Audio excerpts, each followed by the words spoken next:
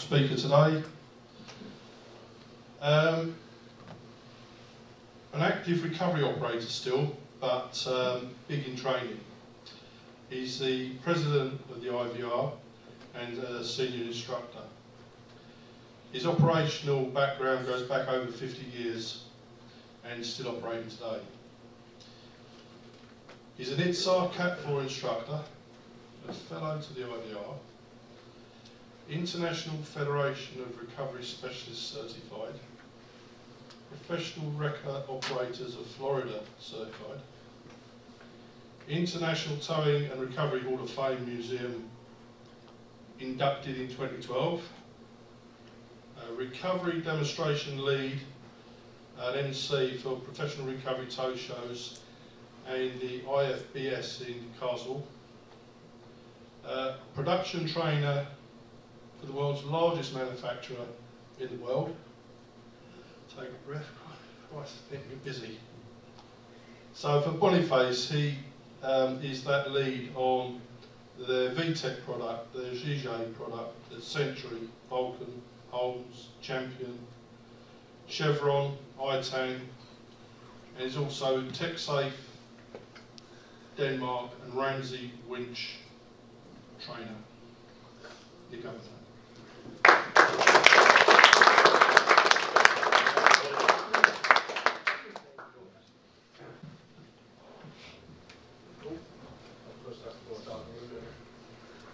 Well, that was exhausting listening to that.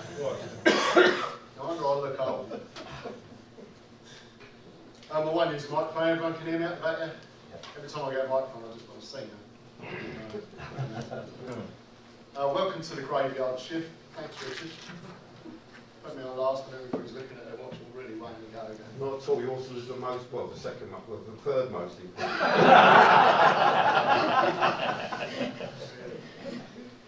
So, yeah, back in, whenever it was, a few months ago, I was asked to do a presentation at the National Police Chiefs Conference, and this is a very similar presentation to what I did then. Some of you in here have kind of seen some of it before, and some have seen all of it before, but you know, like Ian said, really, that it's kind of a different audience, and it's kind of a different message as well, because one of the things that we need to talk about is the standard and the need for standards. And what I keep hearing is that it should be XYZ training or equivalent.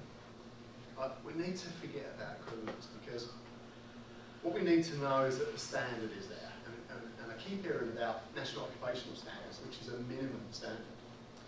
And every day my inbox as an operator, not as anything to do with the IVR, is full of companies offering me training. In particular at the moment it's electric vehicles, because it's kind of a hot topic if you fun. But what the difference between the training, I can do a 2-hour online awareness course, or I can do a 3-day face-to-face course. Now, that standard cannot possibly be the same. If we look at what Dan and Ian have been talking about, is that what they're trying to get to make things right is across the board standard, so that we're all doing the same thing. I used to try and kind of make a comparison with that, because a lot of people think the IVR delivers training. It doesn't. The IVR sets the standard, keeps up with other people within the industry. We've got a council of management that has volunteer people directly from recovery industry, many of them operators, some of them trainers, so that we can keep that information flow going all the time, so that we always know that the standard that we're setting and the information that's given out to the trainers is current and relevant. And one of the things, particularly about electric vehicles, is that most of those electric vehicle courses that you can get is about taking the orange plug out. Now, that is not necessary to recover a vehicle. What we need to know is what the pragmatic, practical approach is for recovery operators to be able to move that vehicle. The challenge is not electric shock. It's a bit of a challenge with fire, but really, that's their problem, not ours. The problems for us is that they're locked up, the wheels don't turn, and they're a lot heavier than their petrol counterparts. That's really where our training needs to be. So we're going out to that vehicle. We of course need to know what we can and can't take. But in terms of danger, if you think about a crashed petrol car, there's no more danger with an electric vehicle than there is with petrol. Not really. So, you know, there are things that we need to know, and we're keeping up to speed with these guys all the time. And we've done a protocol, we put a protocol together for recovering electric vehicles in particular, that the NFCC and UKRO have had an input into and are using that as part of their ongoing strategies as well. So, you know, that's the kind of stuff that we're doing. So, what we need to know, a friend of mine is a racing driver instructor, so he works at Thruxton Race Course, and he teaches people how to drive cars fast. Okay? But you could say that that's a better level of training than you'd get from a driving instructor teaching somebody to drive on the road. His race car training doesn't cover him to drive on the road because nobody knows where the standard is. They don't know whether he's got awareness of traffic or any of that kind of stuff. So he still has to go and do his driving lessons and his driving test. And that's the same as this sector scheme standard that we're talking about, so that we know that when he's got his certificate at the end of it, that he has reached that standard, however high or however low that is. And somebody coming to you and saying that their training is better, it may be, but is it right? Does it contain the right amount, or is it way too far advanced? Who knows? But what we need to do is have the standard. So just quickly go through this. I have to tell you that when I did my presentation at the MPCC, I went 5 minutes over, and Terry hung me out to dry out. This morning he went an hour over, so we're all playing okay. So, no. Yes. Just a quick history about the IVR for those that don't know. So, founded in 1983, so we're now in our 40th year of existence. And there's been some kind of references to AVRO already today, but we came from AVRO. So AVRO was kind of the first trade association. The IVR was born from that to set training standards, so back in those days. Still wholly owned by the members. There are no paid directors or shareholders. It's a not-for-profit organisation, a bit like my company. Not planned that way, but it ends up that way. Managed by an elected council of management with a chairman that's sitting down on this table this afternoon.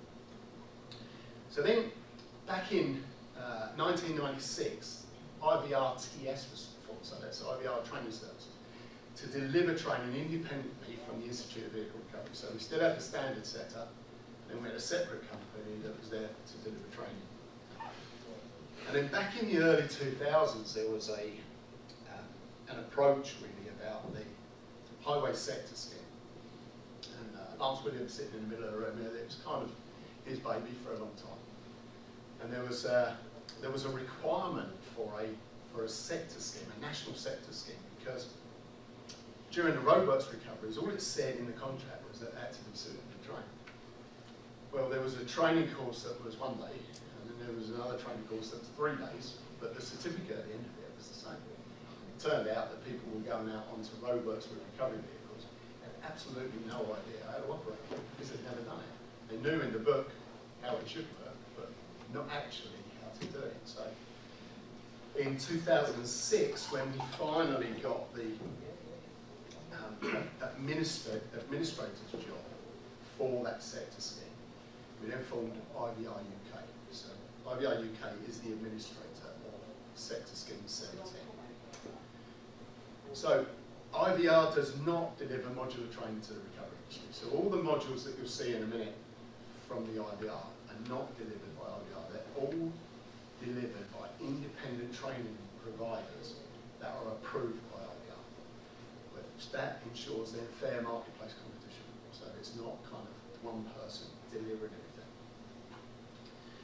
So the sector scheme was produced for Highways England and police forces to include in their contract, so early on. It sits on a ISO framework and builds on PAS 43. So PAS 43 is a specification, not a standard. So a lot of people say you've got to conform to PAS 43 standard. It isn't a standard. NHSS 17 and 17B is the recognised industry standard for recovery vehicle training. So the initial training requirements for the sector scheme was a nationally recognised training qualification, an easily recognised ID card system, one administrator to hold the national database, now called the professional register, and issue the certification.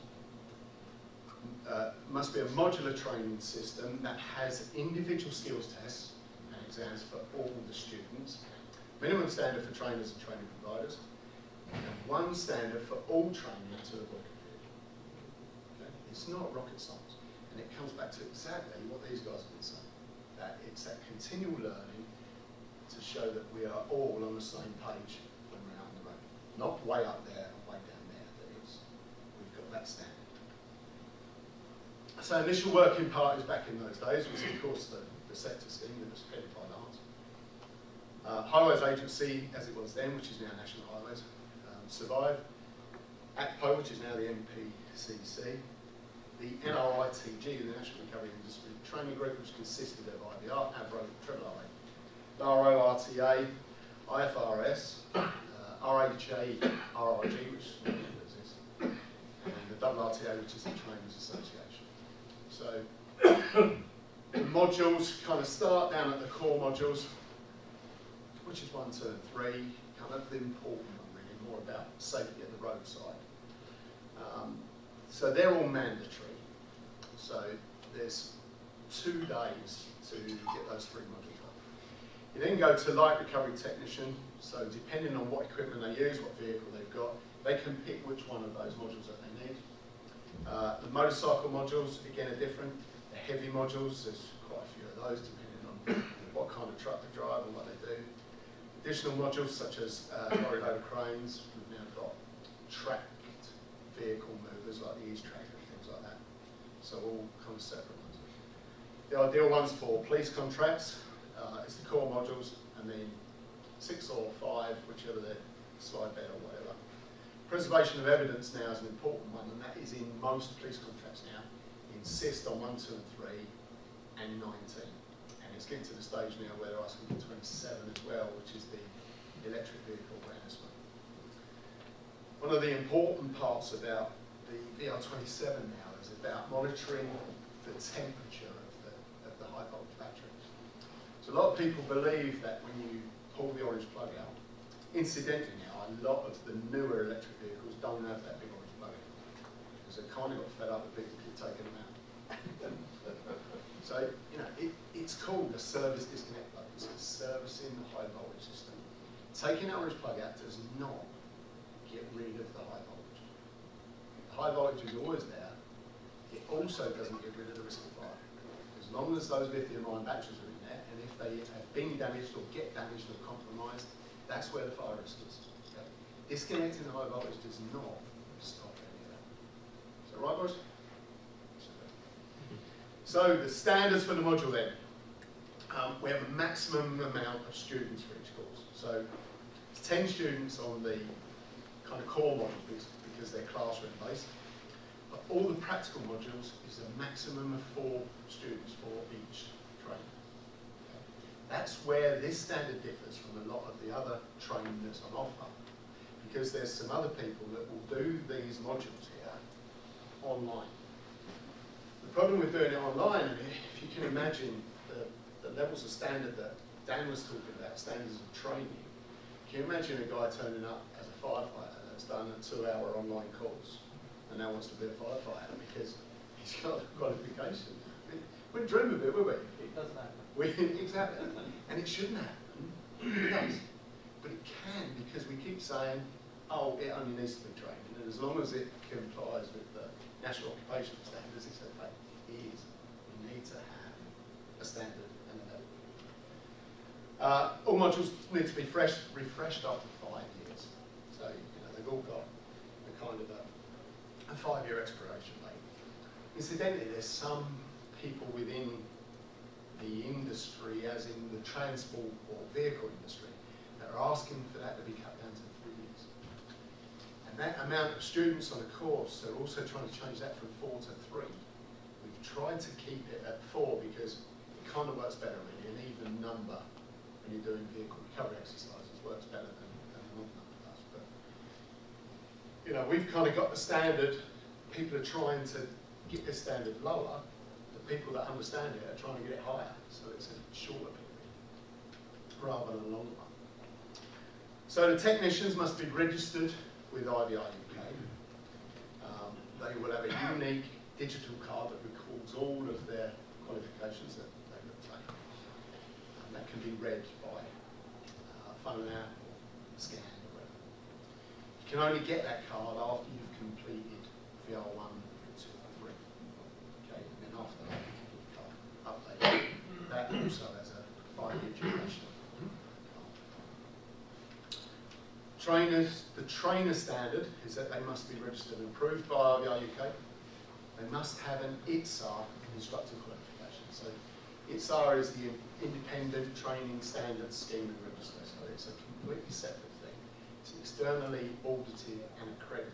So it's not just kind of like, back in the day it was jobs for the boys really, that you know, what you had was some prominent recovery operators that were doing the training because we didn't really have any other way of doing that. So what they now have to have is relevant industry experience to go through that Cat 1 instructor qualification.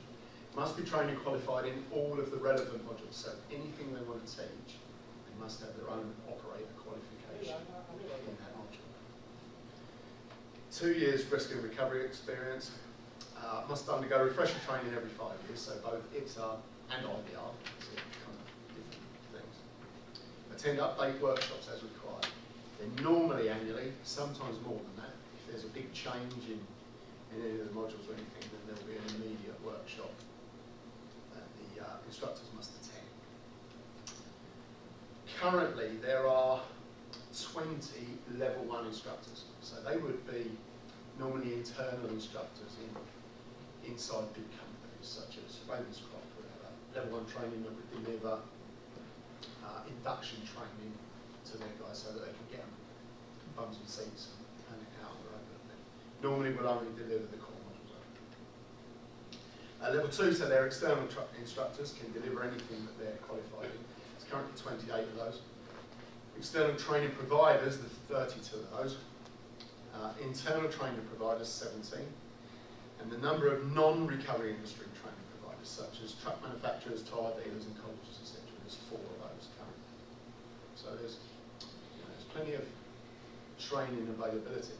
What's happened since COVID is that there's a massive backlog and it can be difficult to get on a course. I keep hearing people they can't get a course, and I talked to a few instructors. Did they phone you? No, they didn't. So what they're doing is going to their preferred supplier. They can't provide it, but they're not going elsewhere to look for it. So it ends up as a bit of scare money. They're all the current modules. There's 32 of them. Nobody would need to do every single one of those. It just depends on what they do within the industry. So, for instance, there's a compound manager one down here, VR30. That is mainly Met Police. So it was kind of designed for them, mainly because they had recovery operators that were going into their compounds to pick stuff up. And there was all kinds of dodgy experiences happening, right? Like cars being driven off the top of multi-car transporters landing on their roofs and all that kind of stuff. So we put a course together for them, but we now, like me as a company, have a compound manager or a yard man, as we kind of tend to endearly call them, and they can do that VR30. So it's available for anybody. That particular one is one that's only delivered though by IVRTS because it's not viable really. It's not enough for the external training providers to have. Clearing old-term vehicles there is pretty unique really to National Highways for their traffic officers. So that's about getting stuff out of light lanes and stuff. But everything else there is there really for recovery operators. So we currently have this RQM card, so the unique identity card. That's been updated in recent years, actually, in the last couple of years. And that can be checked at the roadside and is checked by the roadside by traffic officers. So, and it could, there's no reason why it couldn't be done by police officers and indeed by fire and rescue people. That if they've got somebody there and they think, that don't look quite right what he's doing there, that they can kind of actually say, have you got a car with you? You can check his credentials and make sure that they're doing what they are trained to do. And if they're not trained for that piece of equipment, then maybe you could call that in and say, I don't think this is safe. Also, so LANTRA are an accrediting body. And of all the sector schemes there are, I'm not sure how many, do you know how many, Lance, off the top of your head, how many sector schemes there are? Off the top of my head, about 25. And so, am I right in thinking that nearly all of those others are administered by LANTRA, apart from 17 that's administered by the IVR? They manage probably 7. Right, okay. That are relevant to that kind of thing. So what I'm about to say then is not strictly true, in that LANTRA administrators for all of the national highway scheme, they're not. They're administrators for 7. But IVR UK is the administrator for sector scheme 17. All of the main VR modules now, though, are LANTRA approved, so externally accredited now as well. So, you know, you get in, IVR are putting it together. The instructors are all externally accredited by ITSR, and all of the courses now are externally accredited by LANTRA. So what that does is kind of takes away this accusation about us being homework set around marker, that it is all externally accredited, and all for the right reasons as well. What we need to be reminded of really is that IVR is not a training provider. It's a standard setter and administrator. It has independent approved training companies that deliver the training, nationwide training centres, real life practical training with individual skills tests. That's the important part. They're coming along, they're learning how to do the job. At the end of it, they have to show by way of a skills test that they can actually do it. It's focused on recovering vehicles with zero extra damage and preserving evidence, particularly for police contracts. That it's important that we're not dragging these vehicles around and sticking extra damage on them that could then compromise the amount of evidence that's around there. The training is updated as necessary according to new vehicle technology, whether that be new cars that are coming out or new recovery equipment. Regular training workshops, independently accredited training, independently qualified trainers, a tried and tested scheme, so that NHSS scheme has been running now since 2006. And I'll be right in saying, Lance, that all of the time constraints that were set to get those modules up and running, we exceeded every single one of those. So it had to be running within a year, and it was, everything was done. And that was nearly all done by volunteers that were just putting their time in around the clock to make sure it happened, rather than just doing it because they were creaming the money off of it. And above all, really, the thing to remember is not for profit. It's there for the better of the industry, to make sure that we've got the right standard and that that's delivered properly to the industry. Bang on time, what about that? Thanks for your time. Thanks.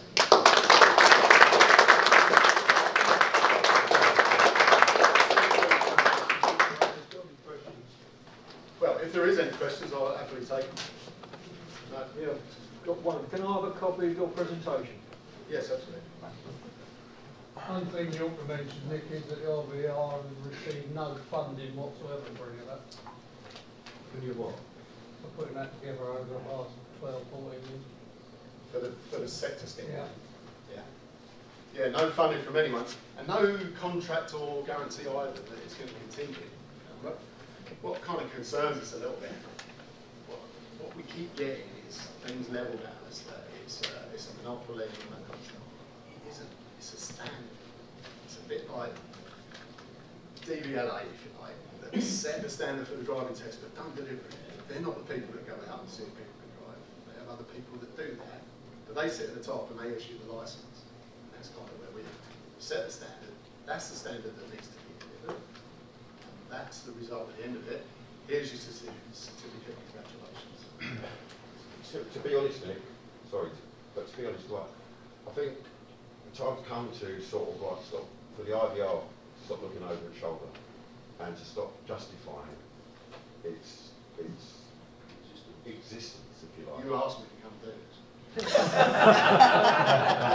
Because I want there to be standards, and I want us to show our strategic partners that we're going to have standards and that we've got standards. And like I said, you're probably the fourth most important presentation today. but it's an important part of what we do, and you will be, the IVR will be the integration into all of you. They'll be helping training with you, with the fire, with you, whatever, and you're an integral part of it. And so, being concerned about stuff that's been levelled. If you see the stuff that's been levelled about me, my therapist says don't worry about it. Soon that cops will get sick of it. But what I just want to try and say is that I've actually been having these conversations. I had them with National Highways last week with Dick Harrison and other people, because they've got them on. You have to have them to have the FMG contract and things like that. And it's time people accepted the valuable work that you do, probably the amount of lives that you save, what you're dedicated into actually doing, right, and be proud of that instead of having to justify itself. And I'm proud that you're one of our partners, and I'm proud of what you've done in this industry, and so may it continue. Thank you. Yeah, sorry, Nick, I was just going to say, wouldn't a simple, well, it's not a simple solution, but a solution would be for all the work providers, whether the Met Police or the RAC or an insurance company, whoever it is, to agree a standard that then we train to. And We've got it. It is agreed. Sector Scheme 17, and Met Police do. But the problem leading on from that is you've got work providers out there that don't dictate that you need to have that, and that's the problem, isn't it? Yes. So how do we get to that? Well, the ones that don't agree with it are the ones that are thinking that the IVR is a training provider versus another provider. They keep making like a connection between the two, that this is now a competitor for the IVR. It isn't. It's a competitor for the training providers that all should be kind of fighting against it. But a standard is there, and it's a standard that's accepted. And so, we do, via the IVR, we do a bit of work with HSE, because what you don't know is how many recovery vehicle-related accidents there are on an annual basis, and it's a lot. If you think how big the country is. We're approached all the time by different police forces, different organisations that want to know what should have been done in this situation where somebody's been hurt. Okay? And what they keep saying is, what keeps being said is that you don't need the sector scheme unless you do highways work. That is not true. It's now the benchmark. So that's where it is. And if you're not complying with it, you need to prove that you're complying with something better. And that's impossible to do unless it complies to a standard. And it comes back to that thing I said about their driving licence. Right? My mate will teach you how to get round Thruxton quick. But he's not teaching you what to do when you get a set of traffic lights and there's traffic coming from each direction. And you still have to go and get that driving licence, don't you? Yeah. So his standard of driver training is way above anything else, but it still ain't good enough for what we need. And it's not rocket science. And I think from police forces' point of view, it's easy for them. Just say, look, there's a standard, meet it. Instead of saying, oh, well, he's got an electric vehicle, but I'm not really sure what this means. It just says EV awareness. Right? What does that mean? It doesn't mean that he can now go and pick up a Tesla with all four wheels locked up, does it? Which is what you need. You need to know that that's what he can do. He might be able to pull the plug on it, which he hasn't got. So, but he can do a Nissan Leaf, because that's got one. Yeah. Training is not training if it doesn't meet a standard. The standard is the bit that tells whether it's good enough. And these people need to know that we meet a standard. Because otherwise they've got no faith. Then somebody's come along going, oh yeah, I think I can do that, I can pull that plug out. No, what do you do? I can't move it because it's there.